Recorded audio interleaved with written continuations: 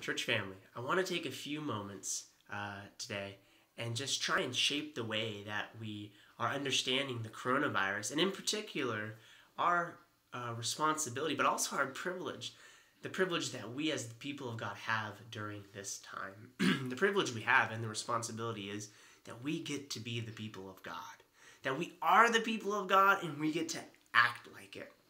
Now, our community is in a unique time.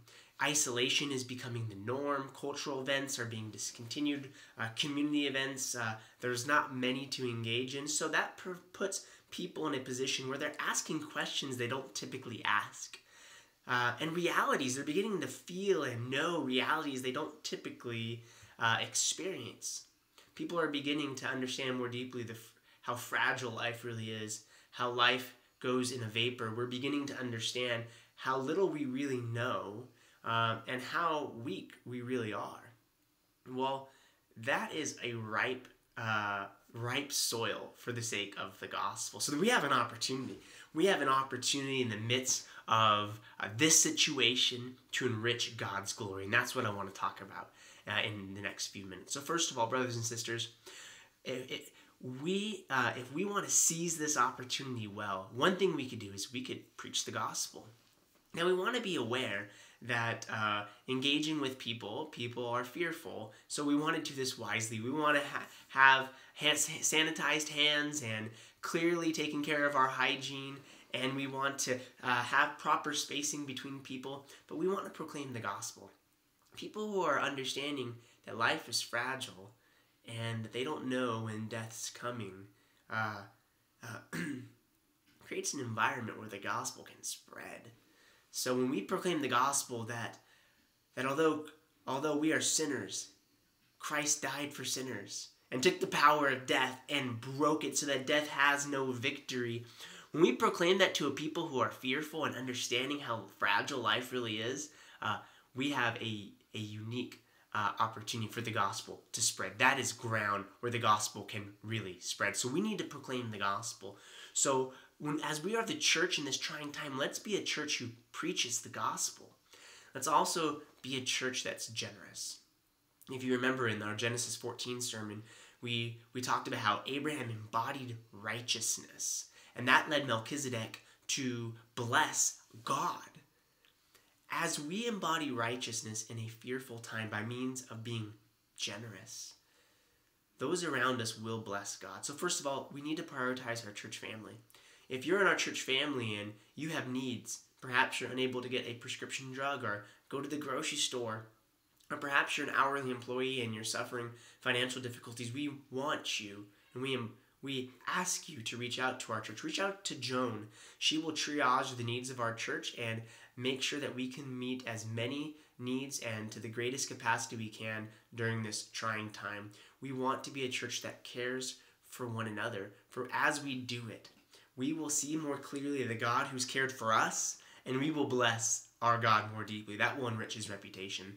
But we also have to have an eye to non-Christians. Now, our church has limited resources, but you might have some resources. So if you come across non-Christian family members, friends, or neighbors who are in need, perhaps they ran out of toilet paper, or perhaps they run out of milk, and you have extra milk, I would ask you to be generous for the sake of the gospel. For when our non-Christian family members and friends and neighbors see a church that's generous in the midst of fear, they will see a God who is worthy of worship. So we can proclaim the gospel and we can be generous. A third way is we could pray. We need to be praying to the God who has control over this virus. We need to be praying that God would allow us to reap a harvest through this difficult season. Let's be fervent in prayer. And finally, there's other reasons, but here's one more. Let's invite people to church.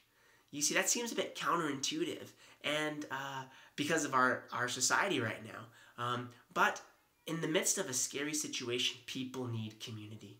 They're not able to turn to the community of this world, but still smaller churches like ours are still able to meet wisely. Our government is still permitting and suggesting that churches under 250 can meet.